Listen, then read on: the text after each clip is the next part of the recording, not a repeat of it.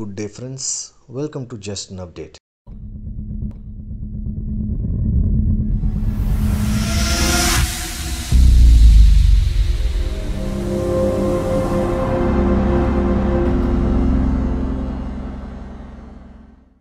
இன்றைக்கி நம்ம நிகழ்ச்சியில் பார்க்க போகிற தலைப்பு எதை பற்றின்னு பார்த்தீங்கன்னா, உலகத்தில் வச்சு அதிகமாக எலக்ட்ரிக் காரை செல் பண்ணக்கூடிய நிறுவனத்தினுடைய ஒரு புத்தம்புதிய கார் மாடலை இந்தியாவில் இப்போ ரீசெண்டாக லான்ச் பண்ணியிருக்காங்க. டெஸ்லாவோ இல்லை டாட்டாவோட கார் மாடலோ கிடையாது, மாறாக நிறைய பேர் கேள்விப்படாத ஒரு Chinese car மேனுஃபேக்சரான BYD car கம்பெனியினுடைய seal அப்படின்னு சொல்லக்கூடிய ஒரு கார் மாடலை பற்றி பார்க்க போகிறோம். BYD நிறுவனத்தை பற்றி நான் ஆல்ரெடி நம்ம சேனலில் ஒரு வீடியோ போஸ்ட் பண்ணியிருப்பேன். உங்களுக்கு இன்ட்ரெஸ்டடாக இருந்தீங்கன்னா இந்த லிங்கை டிஸ்கிரிப்ஷனில் பேஸ்ட் பண்ணியிருப்பேன். அதை ஃபாலோ பண்ணி நீங்கள் அந்த நிறுவனத்தை பற்றி நிறைய தெரிஞ்சுக்கலாம். இந்த BYD சீல் மாடலை மார்ச் மாதத்தினுடைய முதல் வாரத்தில் இந்தியாவில் லான்ச் பண்ணியிருக்காங்க. இந்த வண்டியை பார்த்தீங்க அப்படின்னா மெர்சிடிஸ் பென்ஸ் எஸ் கிளாஸினுடைய ஒரு ரீஎன்ஜினியர்டு வேர்ஷன் சொல்லலாம். இந்த வண்டி பார்த்தீங்கன்னா 4.8 மீட்டர் லென்த் காராக இதை டிசைன் பண்ணியிருக்காங்க. இந்த வண்டியினுடைய வீல் பேஸ் பார்த்தீங்க அப்படின்னா 2.9 மீட்டர்ஸ் லாங்னு சொல்லலாம். இந்த car model fully electric car model.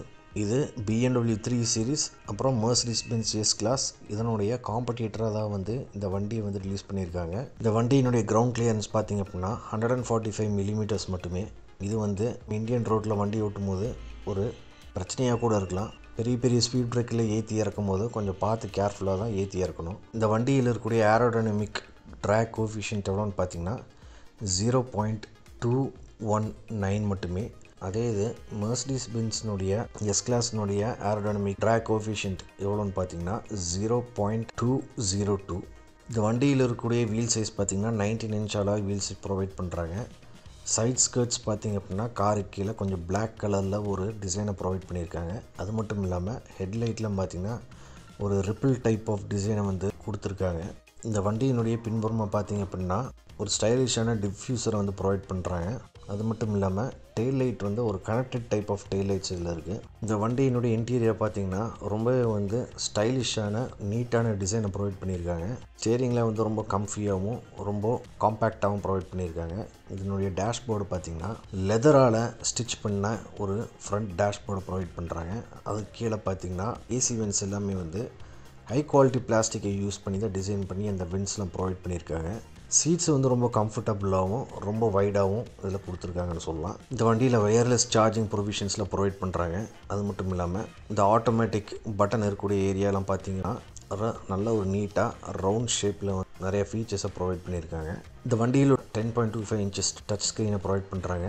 இந்த டச் ஸ்க்ரீனை நீங்கள் டில்ட் பண்ணிக்கலாம் 90 டிகிரிஸ்க்கு. அது போர்ட்ரேட் மோடாகவும் லேண்ட்ஸ்கேப் மோடாகவும் நீங்கள் அதை ஆக்டிவேட் பண்ணிக்கலாம். இந்த வண்டியில் சேஃப்டி ஃபீச்சர் என்னென்னு பார்த்தீங்கன்னா 9 ஏர் பேக்ஸ் ப்ரொவைட் பண்ணுறாங்க. அது மட்டும் இல்லாமல் ஒரு ரேடார் சிஸ்டம் பேஸ் பண்ண ஏடாஸ் சிஸ்டமை ப்ரொவைட் பண்ணுறாங்க. இல்லை ஆட்டோமேட்டிக் பிரேக்கர் சிஸ்டம் இருக்குது.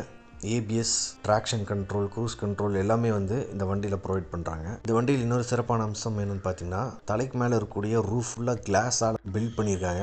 சன்லைட்டை பிளாக் பண்ணி தான் உங்களுக்கு அது டிரான்ஸ்பரண்ட்டாக வெளியே இருக்கிறதுல உள்ளே காட்டும். அந்த மாதிரி ஒரு டிஃப்ரெண்ட்டான ஒரு டிசைனை இதில் ப்ரொவைட் பண்ணியிருக்காங்க. இந்த வண்டியினுடைய பூட் ஸ்பேஸ் பார்த்திங்கன்னா 400 லிட்டர்ஸ் பூட் ஸ்பேஸ் ப்ரொவைட் பண்ணுறாங்க.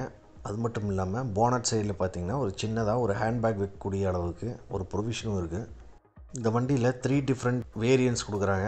இல்லை டைனமிக் அப்படிங்கிற வேரியண்ட்டில் பார்த்தீங்கன்னா 61.4 kWh பேட்டரியில் ப்ரொவைட் பண்ணுறாங்க. ப்ரீமியம் அப்படிங்கிற வேரியண்ட்டில் பார்த்தீங்கன்னா 82.5 kWh பேட்டரி இதில் ப்ரொவைட் பண்ணுறாங்க. பர்ஃபார்மன்ஸ் அப்படின்ற வேரியண்ட்டில் பார்த்தீங்கன்னா 82.5 kWh தான் இதுலேயும் இருக்குது. ஆனால் இதில் ஆல் வீல் டிரைவ் டெக்னாலஜி இதில் யூஸ் பண்ணுறாங்க. அது மட்டும் இல்லாமல் motor capacity 530 horse power provide பண்ணுறாங்க. மற்ற 2 வெஹிக்கிள் இருக்கிற மோட்டர் கெப்பாசிட்டி எவ்வளோன்னு பார்த்தீங்கன்னா டைனாமிக்கில் 203 ஹார்ஸ் பவரும் ப்ரீமியமில் 312 ஹார்ஸ் பவர் மோட்டரும் ப்ரொவைட் பண்ணுறாங்க. அதுவும் ரேஞ்ச் என்னென்னு பார்த்தீங்க அப்படின்னா டைனாமிக் மோடில் 510 கிலோமீட்டர் தான் கிடைக்கும். ஆனால் சர்ப்ரைசிங்காக ப்ரீமியம் மோடில் பார்த்தீங்கன்னா 650 கிலோமீட்டர்ஸ் டிஸ்டன்ஸ் வரைக்கும் கவர் பண்ணலாம். ஃபைனலாக பர்ஃபார்மன்ஸ் மோடில் பார்த்தீங்கன்னா 560 கிலோமீட்டர் ரேஞ்ச் கொடுக்குற அளவுக்கு இந்த வண்டி இருக்குன்னு சொல்லலாம்.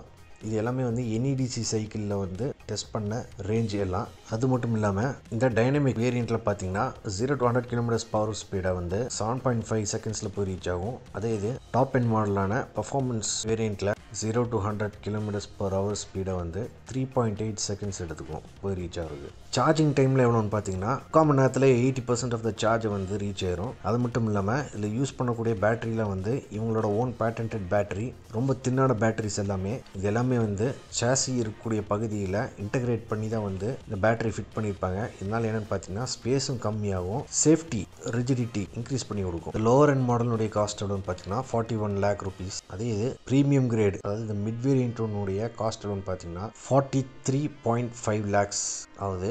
இந்த ஹைரண்டான பர்ஃபார்மன்ஸ் வேரியண்ட்டினுடைய காஸ்ட் எவ்வளோன்னு பார்த்தீங்கன்னா 53 lakhs. நான் BYD Seal பற்றின தகவல்களை இந்த வீடியோவில் நான் தெரிவிச்சிருக்கிறேன். மேற்கொண்டு உங்களுக்கு வேறு ஏதாவது தகவல்கள் தெரியும் அப்படின்னு நினச்சிங்கன்னா கீழே கமெண்ட் செக்ஷனில் உங்கள் கருத்துக்களை தாராளமாக பதிவு செய்யலாம். வீடியோவை பார்த்ததுக்கு நன்றி. நீங்கள் புது வியூவராக இருந்தால் நம்ம சேனலுக்கு சப்ஸ்கிரைப் பண்ணுங்கள். உங்களுக்கு இந்த மாதிரி டெக்னாலஜி அண்ட் ஆட்டோமொபைல் ரிலேட்டட் வீடியோஸ்லாம் அப்டேட்டாக கிடைக்கும். இந்த வீடியோவை லைக் பண்ணுங்கள். அப்போ தான் இந்த யூடியூப் அல்காரிதம் இந்த வீடியோவை ரெக்கக்னைஸ் பண்ணி நிறைய பேர்த்துக்கு இந்த வீடியோவை போட்டு காட்டும். அது மட்டும் இல்லாமல் எனக்கு மோட்டிவேஷனலாகவும் இருக்கும். நீங்கள் கண்டிப்பாக லைக் பண்ணுவீங்கன்னு எனக்கு தெரியும். மறக்காமல் இந்த வீடியோவை உங்கள் நண்பர்களுக்கும் உறவினர்களுக்கும் ஷேர் பண்ணுங்கள். அவங்களும் நிறைய விஷயங்கள் இந்த மாதிரி சுவாரஸ்யமான தகவல்களை பார்த்து தெரிந்து கொள்ளட்டும். மீண்டும் அடுத்த முறை சந்திப்போம். நன்றி, வணக்கம்.